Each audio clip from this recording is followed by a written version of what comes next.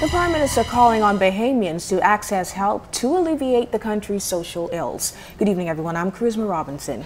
I'm Keish Latterly. Thanks so much for joining us tonight. Topping the news, Prime Minister the Right Honorable Perry Christie today spoke about some of the complex issues facing the country's young people, especially issues like teen pregnancy and the ability to have a second chance. Clint Watson tells us that his sentiments are also shared by his past deputy, who is now co-chair of the Urban Renewal Commission.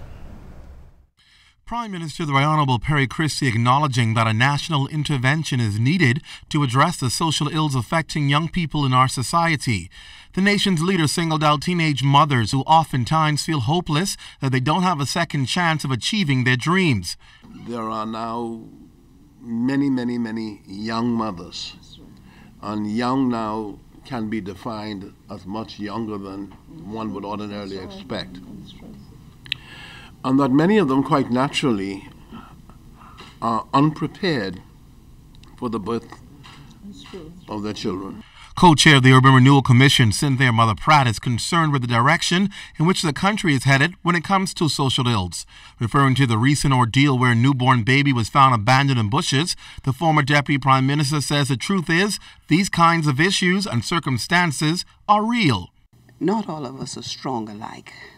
We're so used to having everything at our fingertips, and we find out later that it's not there. Some people can't cope with it. Others just pull up their bootstraps and just move forward in spite of what challenges are met. I believe that this is a time when, if we don't realize it, we need God more than ever before.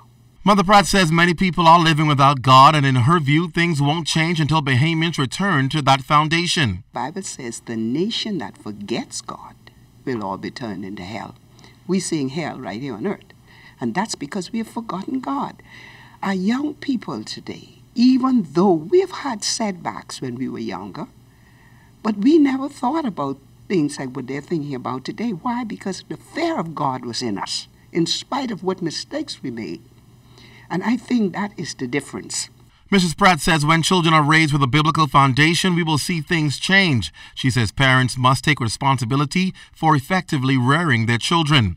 Prime Minister Christie, who was participating in a courtesy call with the new Grandparents Association called Grandier, revealed that he had the occasion to speak with second chance young people now able to study at the College of the Bahamas. He says it's important for the Bahamas to ensure that youth who have made mistakes have the opportunity to change and access education. I spoke about the redemptive power of second chance. Many of our young people have gifts, but because of something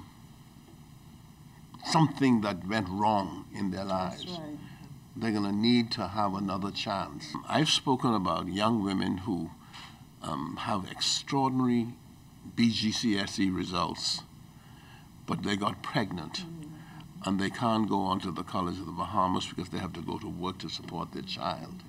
And I was saying to people that somehow the country must find a way to rescue young people like that who have talents to be anything. And so Prime Minister Christie says they will do what they must around the boardrooms of government to ensure that the proper legislation and policies are put in place to benefit Bahamians, in particular the youth of our country. Clint Watson, ZNS Network News.